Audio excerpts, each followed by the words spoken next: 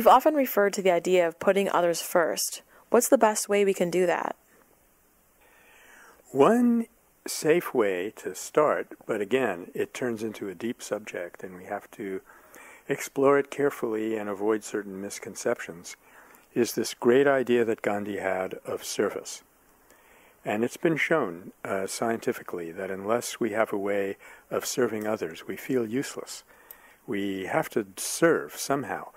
And he called his second ashram in India Sevagram, which literally means service village, village of service. The whole point of it was to be a service center for the country. Often, for Gandhi, it meant taking up the lowest work available, because people who had been relegated to doing what was regarded as unsanitary work had been stigmatized over the centuries, and he felt that he could best serve their needs by picking up the pail and going and cleaning the toilets side by side with them. Here he was, in the eyes of many, the greatest and most revered person in the entire nation, the rescuer of India's ancient civilization, and you would see him with his little broom and pail going out to clean the latrines. He was serving the most prejudiced against and disadvantaged people in the community.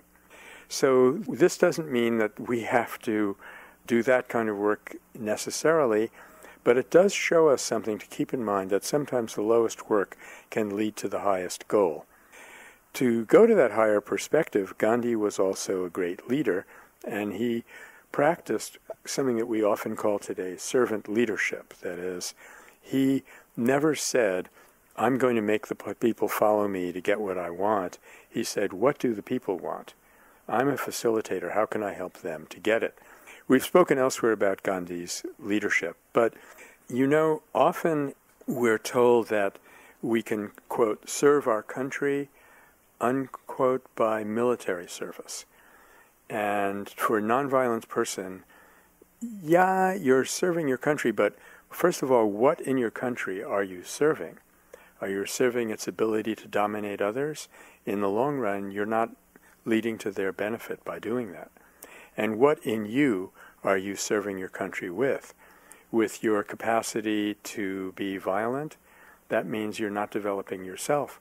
On the contrary, you're putting yourself back in evolution. So a person who is a conscientious objector, I'm just using this as an example, is serving the country in a much higher and much deeper sense than somebody who goes along with what the collective of the country seems to want of him or her at that moment. So I emphasize this because serving others does not just mean self-effacement. It means effacing our cowardly self, effacing our smaller self, and allowing our deeper self, the self that's aware of our connectedness with others, to come forth. And it was primarily in this question of service, which everyone feels called upon to do, that Gandhi said that Swadeshi was important.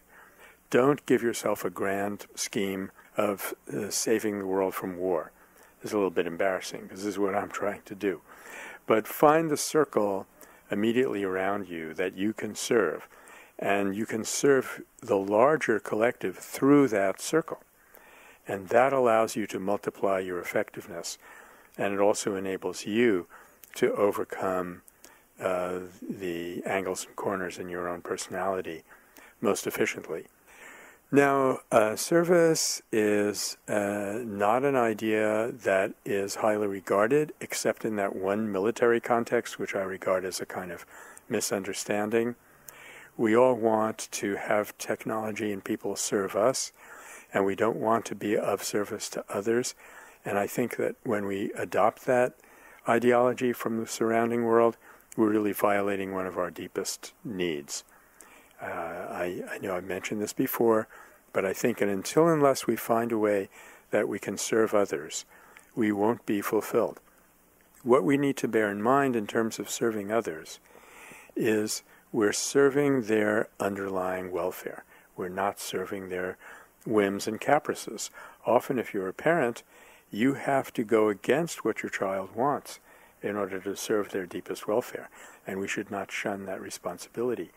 If we've been deeply immersed in nonviolence, we will probably understand something about the welfare of society that the majority of our fellow citizens don't understand. So when this is properly understood, and when you say to yourself, I may be making a mistake here, but I'm going to do what I think is most important for you and disregard my own welfare in the process. What I'm doing is I'm breaking apart the paradigm of separation that keeps us apart. Because that paradigm of separation says, my welfare is separate from yours, you may even have to suffer for me to be fulfilled.